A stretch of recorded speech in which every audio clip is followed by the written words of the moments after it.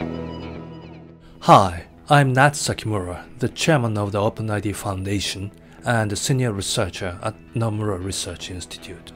Today, I want to talk a bit about the new identity protocol we are building, OpenID Connect, an identity layer on top of OAuth 2.0. But before diving into it, I need to define identity, which we often talk vaguely. Luckily, ITUT and ISO has defined it in the IT context for us.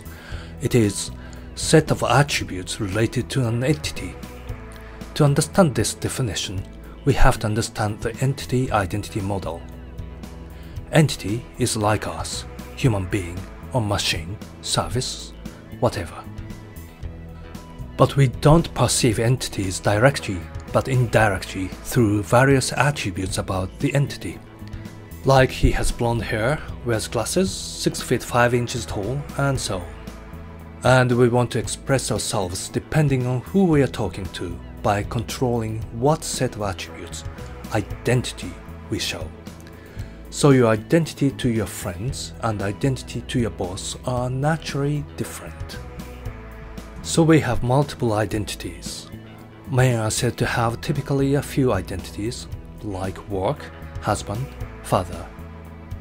And women have a lot more. We pick and choose which identity we use, depending on the context. The same holds for websites. You want to use different identities depending on the sites you go to get better service. That's the identity layer, and with OpenID Connect, we have chosen to build it over OAuth 2.0. This is often called Authentication as well. But you may ask, why not just OAuth? Facebook does the same with OAuth, don't they?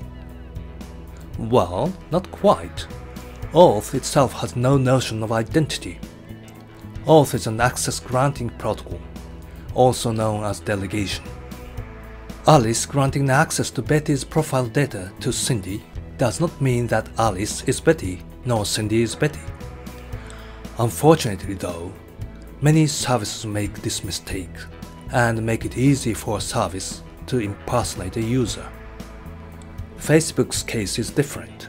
They don't use OAuth for authentication as is, but have built an extension called Signed Request, which is essentially the same as the OpenID Connect's ID token, except for the fact that it works only with Facebook as the identity provider and the signature format is proprietary, while OpenID Connect works with multiple IDPs and uses IETF's JSON Web Signature standard.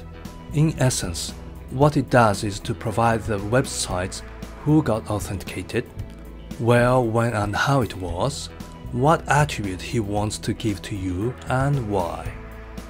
All of these defined in an interoperable manner. That's OpenID Connect. It's interoperable, simple and mobile friendly, secure, and flexible. To be interoperable, we have to define a standard way of requesting and responding claims. So we have defined standard scopes, a method to ask for more granular claims, ID token, and user info endpoint from which you can get the attributes as well as the translated tokens. It's also very simple. It is JSON-based, REST-friendly. In simplest cases, it's just copy and paste to implement a simple relying party. And mobile and apps friendly because that was an explicit design principle, and thanks to OAuth too. Its security model can scale all the way up to extremely secure, spanning from ISO 29115 level of assurance 1 to 4, leveraging on crypto and other techniques. It's also very flexible. You can make a granular request through JSON-based request object, which makes data minimization easy.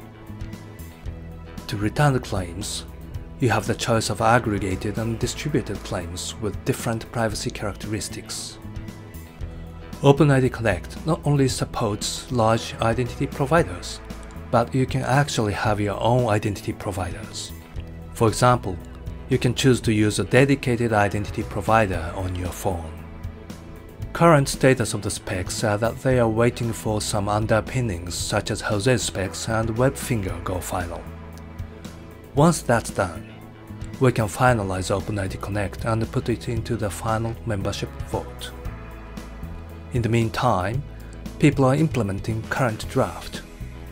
Right now, 14 solutions are performing interops, encompassing over 120 feature tests. So, start building OpenID Connect now.